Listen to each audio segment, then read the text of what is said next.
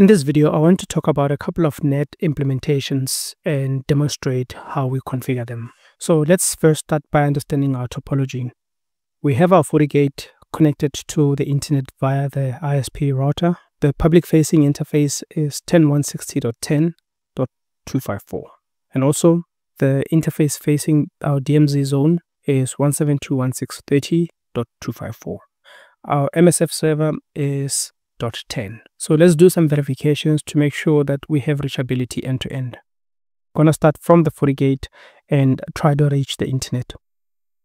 We have internet connection, and even name resolution works. Now let's try to ping our meta-spreadable server 172.16.30.10.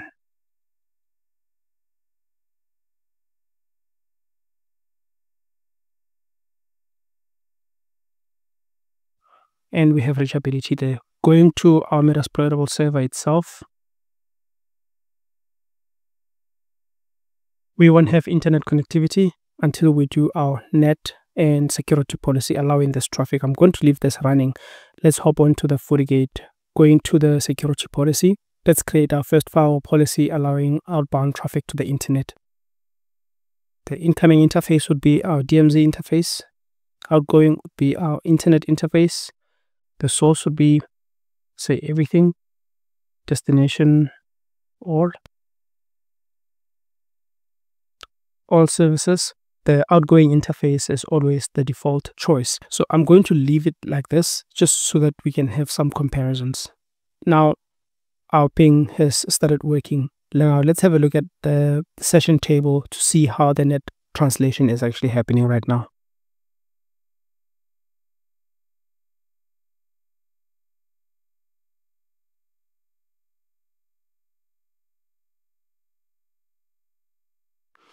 I'm going to list the session table, the contents of the session table, but I'm only going to filter using the 172.168.10, which would basically give me the output that I'm looking for from our DMZ zone. We can see here that we have the source of 172.168.10 and the destination is 1.1.1.1, and this has been translated to 10.254.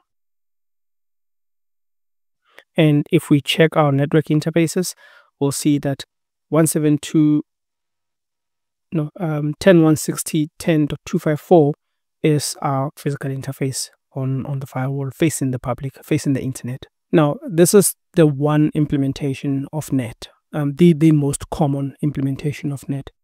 Now, if we want to translate this as a small subset of our network going out, you might come to a situation where you have to create or isolate different sections of your network and use different IP address pools before your traffic breaks out. And the way we do that is we go to IP pools and you define your IP pool here. So this one I'm just going to call sNAT, let's say 10. And what we want to do, say, is to use the type overload. We do have different types of NAT here, but I'm only going to focus on overload in this example, as well as one-to-one. So starting with overload, what we want to do is use 10.160.10.10 to 10.160.10.19, basically the entire 10 range. What this means is that a single IP would have up to about 65,000 ports to overload inbound traffic. When that is exhausted, it'll jump onto the next IP address, and that IP address will have 65,000 ports as well. And so the bigger your network, the more IP addresses you're going to need. But in this case, just as a demonstration, I'm going to use 10.160.10.10 up to 10.19. Now let's go back to our security policy. So now, instead of using the outgoing interface, let's use the dynamic IP pool, which we just created. So now let's generate some more traffic from our meta-spreadable server.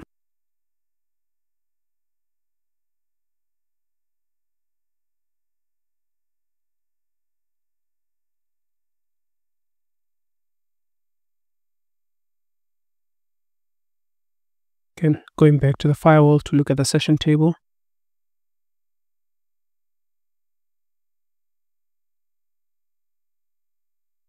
And this time we can see that the same source has been translated into a different IP address. It's no longer using the exit interface of our public-facing network interface, which means that our IP pool is actually working now.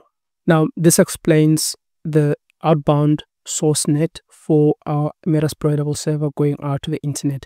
Now, the next type of net that I want to demonstrate is inbound traffic coming from the internet somewhere, where we want to present services hosted on the server. We create a virtual IP for that. And going back to our Fortigate, we would go to virtual IPs and then create a new virtual IP. Our outside external IP address would be 10.160.10. Let's say for argument's sake, we want to use 100. And this address is going to be translated to the internal address 172.16.30.10, which is the internal address of our Metasploitable server. So now we go back to our security policy. We don't have any inbound traffic, inbound security policy allowing incoming traffic. So we need to create that policy first. I'll call this one incoming. The incoming interface would be our internet-facing interface, and our outgoing interface, the DMZ interface, source will be all, and the destination is going to be our visual IP object. There's no NAT here because the visual IP itself is a translation method, allowing all traffic to this visual IP object. And now this time we get to test from the server outside, from this PC outside.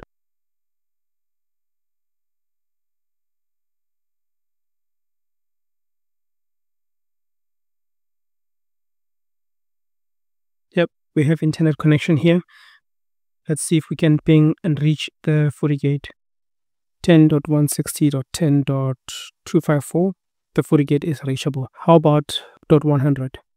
.100 is reachable, and we know .100 translates to our internal Metasploitable server. I'm going to leave this running, and I'm going to access the same via the browser. 10.160.10.100. And there is our Metasploitable server. Now let's go back to the Fortigate and look at our session table. The entries would be a little bit more interesting this time.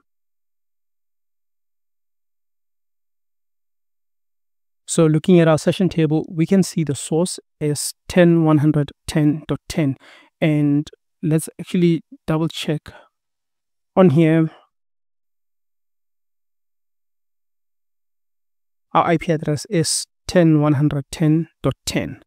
We see that as a source, and it's being translated to, or destination translated to 172.168.10, which is the IP address of our Metasploitable server. So this is how the virtual IP works. So another way of implementing virtual IPs is with port address translations.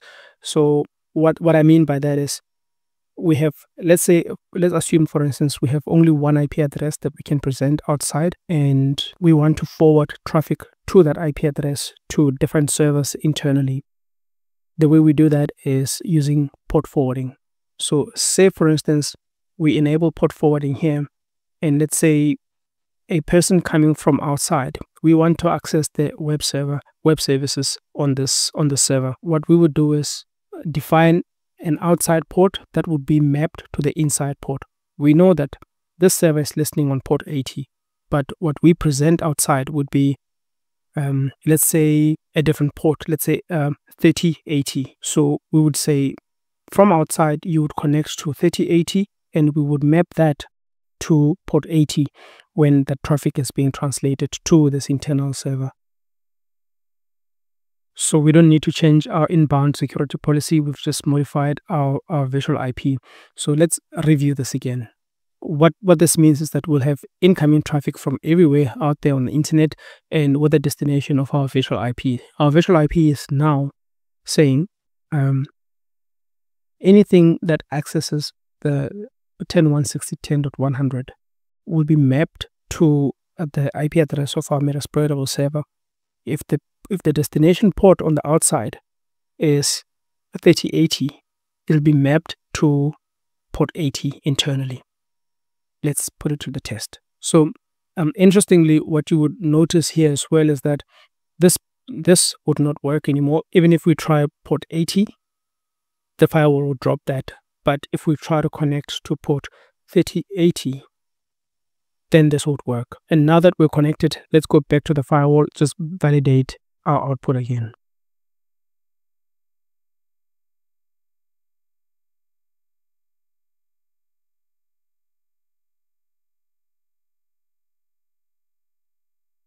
All right, we see a single entry there where traffic is coming in from 10.110, which we know to be a resource or a computer out on the internet, and it's coming in onto 10.160.10.100 3080, and it's being forwarded to the IP address of our Metasploitable server on destination port 18. This is pretty much how it works. And the last NAT config that I want to demonstrate, which is also very intuitive, is still using IP pools. With IP pools, we defined our sNAT pool as overload, but we can easily change this to say we want this to be 1-to-1. And when you make this 1-to-1, it's essentially a single IP address on the outside, 10.160.10.10. And we apply that. I guess it would make sense if you say where the source is not everything from this incoming interface, where here you would need to define your source. And in this case, our source would be our Metasploitable server, which would have to create an object for.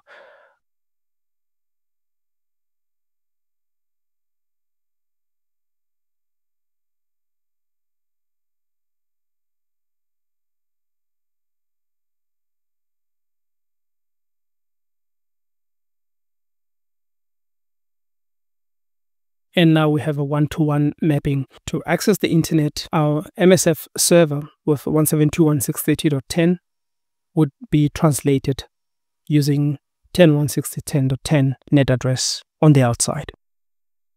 Let's give that a test again.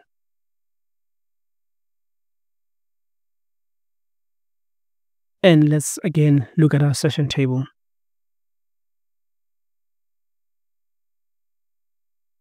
So we can see outbound traffic from 172.168.10, and it's been mapped to 172.168.10.10. And that concludes our short demonstration of our network address translation configs on the Fortigate. See you next time.